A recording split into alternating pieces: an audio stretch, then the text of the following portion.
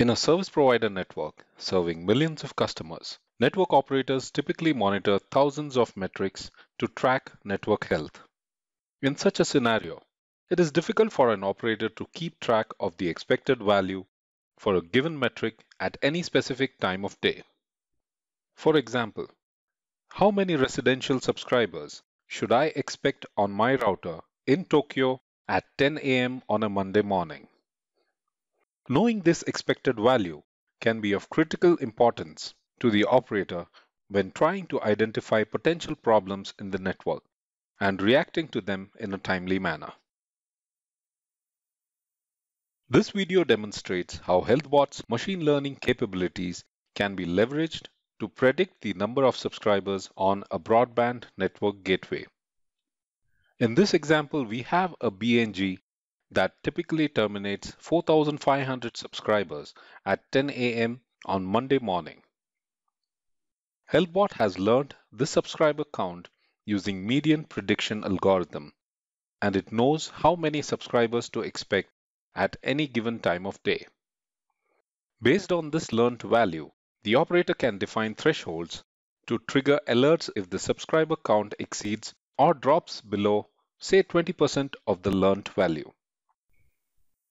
Here we see the HealthBot dashboard with a single BNG device being monitored.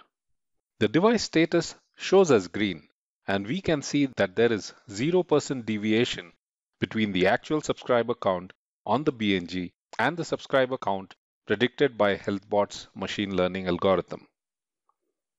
We can verify this on the BNG platform as well. Let us now add an additional 540 subscribers that will cause a deviation of more than 10% in the subscriber count. We see on the BNG that the subscriber count is now 5,041.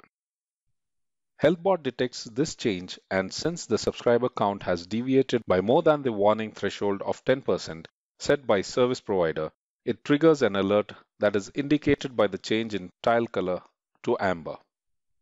Let us now add an additional 1,080 subscribers to this BNG.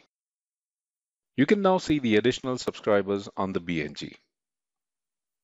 As HealthBot detects the change in subscriber count, it notices that the current subscriber count now deviates from the predicted count by more than 20%. And as per the threshold set in the rule, this is considered as critical condition. And hence we see the tile color changing from amber to red. This demonstrates how HealthBot can be leveraged to predict network behavior and to react to it in a timely manner.